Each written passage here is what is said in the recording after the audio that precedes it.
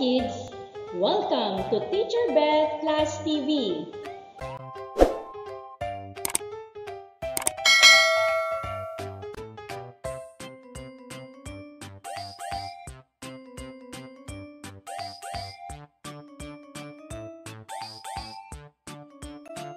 Today, we're going to discuss about positions and directions, up and down. In this lesson, you will be able to distinguish whether the persons or objects are up or down. Are you ready? Can you tell me the position of the kids on the background?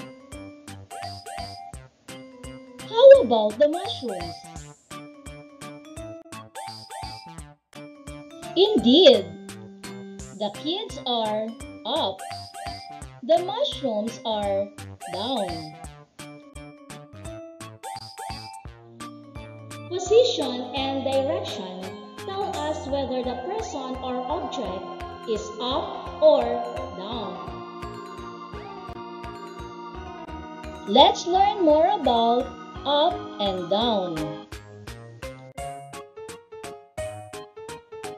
Up, down. Now, let's split the screen into two parts. Blue, brown. The blue screen is up. The brown screen is down. Up, down. The clouds are up. The tree is down.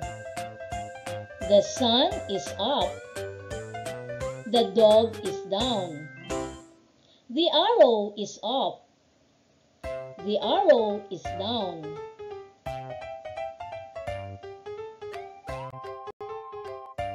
More examples of up and down.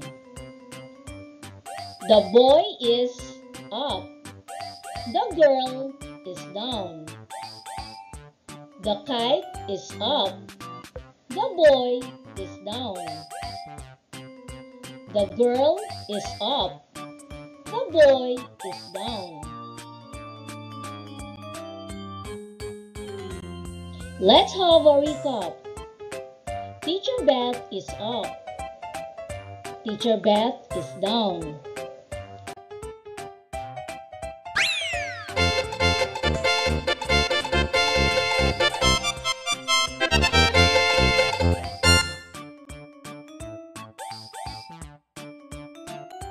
Are you ready?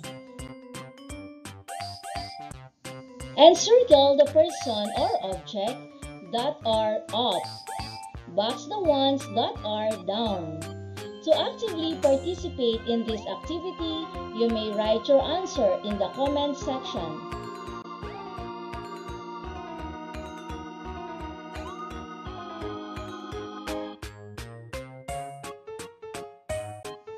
The correct answer is the bee is up. The flower is down.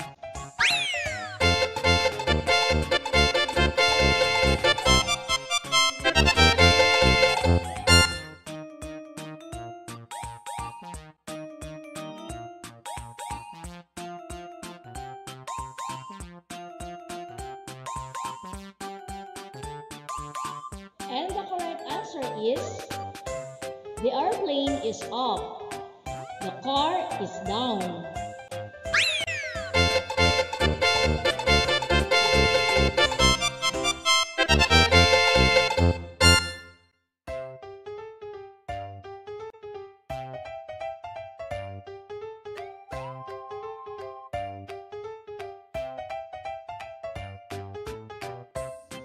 The first monkey is up.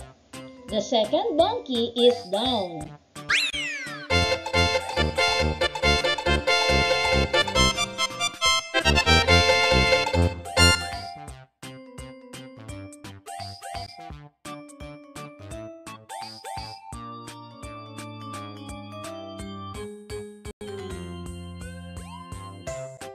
The first arrow is up.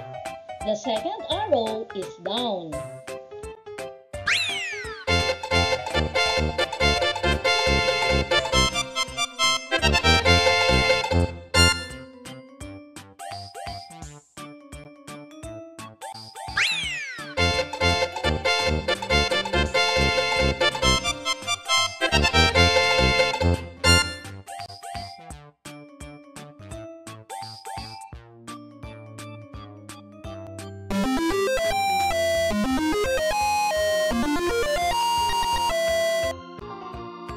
Thank you for joining me. Let's learn, play, and grow together. Teacher Beth Class TV. Subscribe, like, and share. Thank you.